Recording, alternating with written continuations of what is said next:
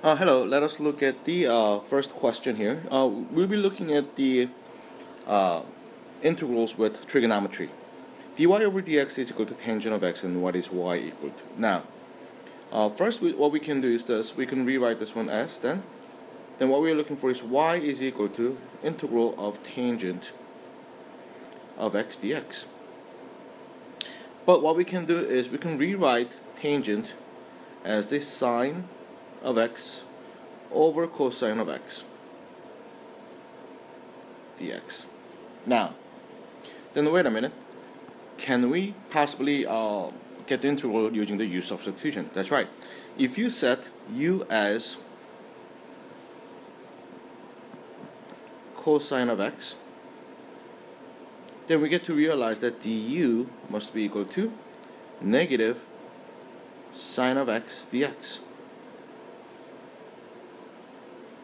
So then here you should be able to see that cosine of x right over here, that will be replaced with u, and then negative sine of x, in fact since we don't have the negative sign, we're just going to be attaching it, can be replaced with du. So in other words, by substitution we can rewrite this one as negative coming from here du over u. Now, integral of 1 over u simply becomes ln, so we have negative ln of absolute value of u plus c. Now, but since we know that u was equal to cosine, then what we end up getting is negative ln of absolute value of cosine of x plus c. Now I'm looking for something that has this one, but you know what, there's none of them is the exact match of this. What do you realize about this negative sign? The fact that we have negative sign over here, that implies that we can bring this one to the negative 1 power, meaning ln of 1 over cosine of x plus c. That's right. Now once we have done that one, then we should be able to realize that that is equal to secant of x. So our answer will be choice C. Alright, let's move on to the next question. Here we have integral in two different locations, and in fact some sort of function f of x is in the middle. What is this question asking us to find? Yes, this question is in fact looking for integration by parts. So here we have x squared and cosine of x dx. In fact, integration by parts is the opposite of the product rule here. Now, if you can assume that x squared is the f of x, and then cosine of x dx is the g prime of x, then we get to realize something. Now f of x is equal to x squared, so therefore f prime will be equal to 2x dx. And then since g prime is equal to cosine of x dx, then g becomes sine of x. Now, by the integration by parts, we will realize that we're going to put these two things together,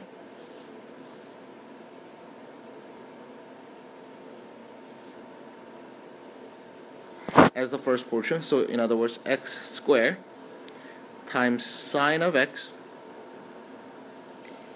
Now obviously we can, I guess, plus c because it's not definite integral, minus the other two expressions, sine x, 2x, or 2x sine x.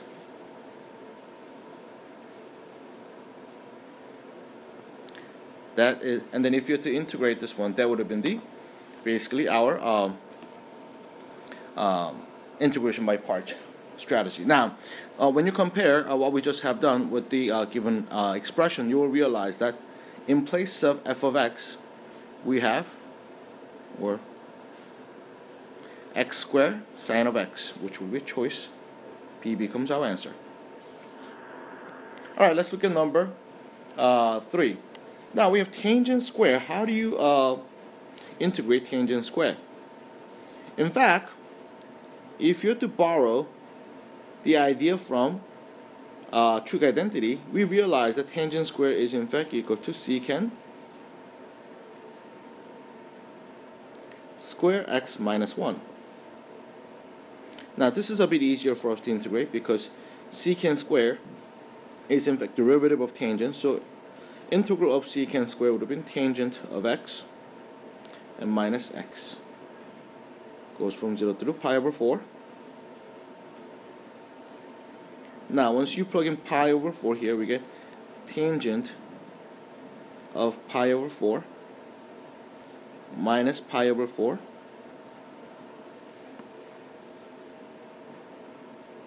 minus tangent of 0 minus 0.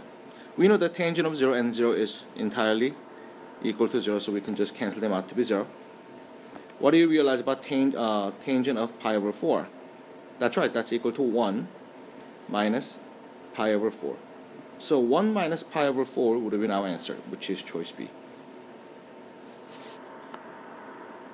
Let's look at the next question. We have arc sine of x. Now, you know what? I cannot think of an expression that gets you arc sine of x as the function of x right away. I mean derivative right away. So in fact, if you think about this one, we can do this one by parts, just like earlier. So what we're going to be doing is we can assume that arc sine of x as the f, and then dx as g prime. Now, then what we have to realize is the f prime, meaning derivative of arc sine of x, would have been equal to 1 over square root of 1 minus x squared. And then g, in this case, would have been equal to antiderivative of dx will be simply equal to x. So therefore, what we end up getting is, first portion is f times g, so we gotta multiply this portion times this portion, which gets us x arc sine of x minus integral of the other two over here. So we get x over square root of 1 minus x squared dx. That becomes our final answer. So which one will that be? It looks like choice E becomes the answer then. Alright, let us move on to the next question. Number 5. Which of the following is equal to this one? Now, if you remember that this resembles the derivative of arc sine, because if you arc sine of x is equal to integral of 1 over radical 1 minus x squared dx. So if you refer to this one, we will realize that in place of x, in place of 1 we have 25, and that is one thing that's not fitting. So what we can do is we can have some u substitution here. What if we said u as 5x, or x as a 5u? X equals 5u. The reason why we pick 5 is so that we can bring out 25 together. Then here we get dx is equal to, that's right, 5 du. Now using these two ideas, then our expression now becomes this way. Well, let me just do it in the bottom.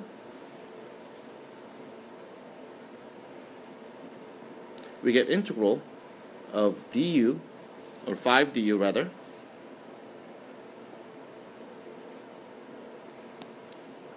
square root of 25 minus 25u squared. When you factor out 25, then we get 5 du over 5 square root of 1 minus u squared. And 5 and 5 can cancel out. Then here you can see that easily. This has got to be arc sine of u plus c. But since u is equal to x over 5, because x was 5u, that means what we end up getting is arc sine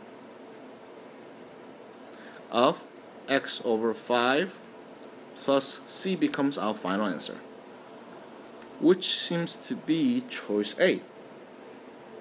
Alright, let's move on to the next question. Number 6. Here, what can we do? The fact that we got sine as the derivative, then antiderivative would have been simply cosine, but not just any cosine, but negative cosine. So in fact, our answer would have been either B, A, or C.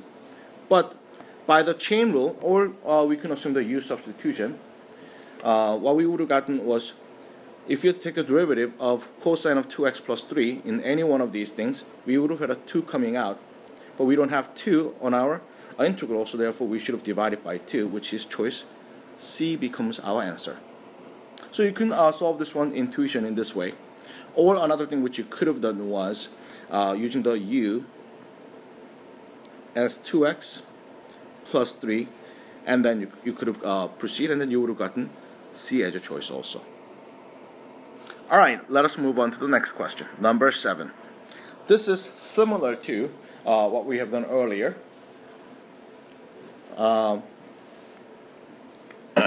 So let's try to look into this one together.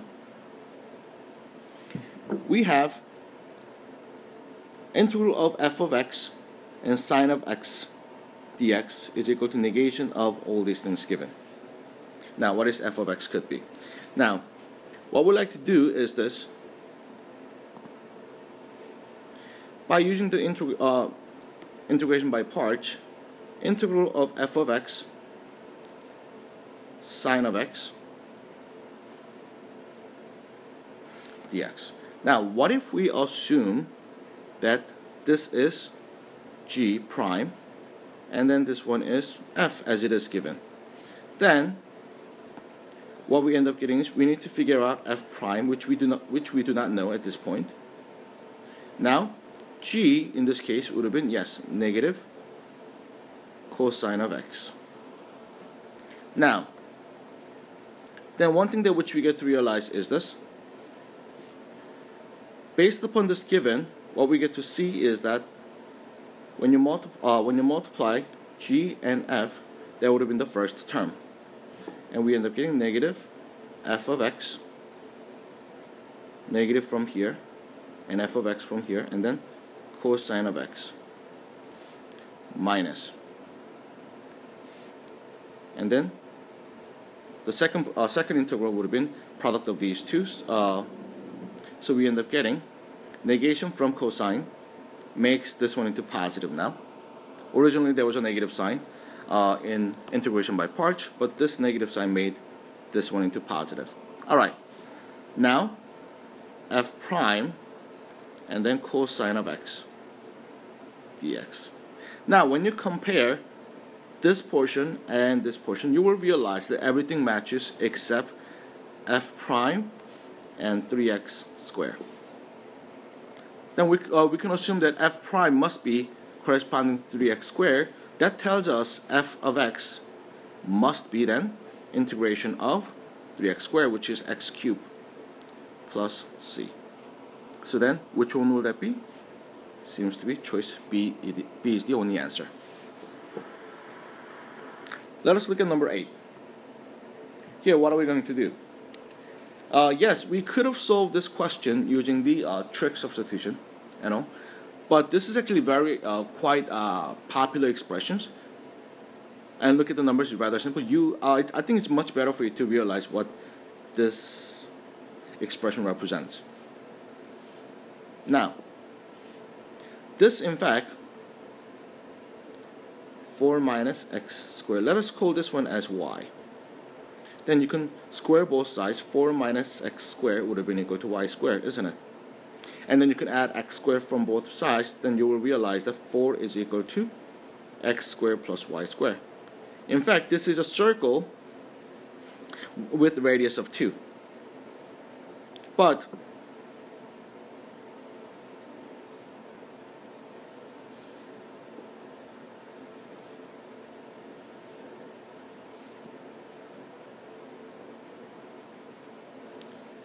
let us say this is radius is 2. Now, but since we have sign in front of the radical was nothing, meaning positive, then we are only looking for the upper section of the circle. But out of upper section of the circle, what we are looking for is x has to be from 0 through 2. So essentially, we are looking for this quarter circle. Then what is the area of the quarter circle? We can do that. Because area of the entire circle will be pi 2 square, because radius is 2, but this is quarter of a circle, so divide that by 4, then we end up getting pi as the answer. Choice C becomes the answer. Alright, let us look at number 9 together. So here we have dy over dx is equal to y secant square of x. Now, how are we going to do this? In fact, what we can do is we can separate the variables. In other words, we get dy over y is equal to, by cross multiplication, secant square x dx. See if that makes sense to you now. And then what we can do is we can integrate both sides. Then here we get ln of y with the absolute value is equal to here. What is the antiderivative of secant square? It would have been tangent x plus c. Now, what they have mentioned was y equals 5 when x equals 0. Then if I have to plug it in, ln of 5 is equal to tangent of 0 plus c. Tangent of 0 is equal to 0. So c has to be equal to ln of 5. Now, then this now becomes ln of y of absolute value must be equal to tangent of x plus ln of 5. To get rid of ln, so that we could have y by itself, we can raise both of them to e. So e to the ln of y is equal to e to the tangent of x plus ln of 5. Notice that this portion becomes e and ln mechanically, they cancel each other out. We end up getting y equals e to the tangent of x times e to the ln of 5. Once again, e and ln can mechanically cancel out, leaving us 5 as a coefficient. So now, then, that gives us C as our answer. Alright, great. So we'll stop here for now, and I'll see you soon. Bye-bye.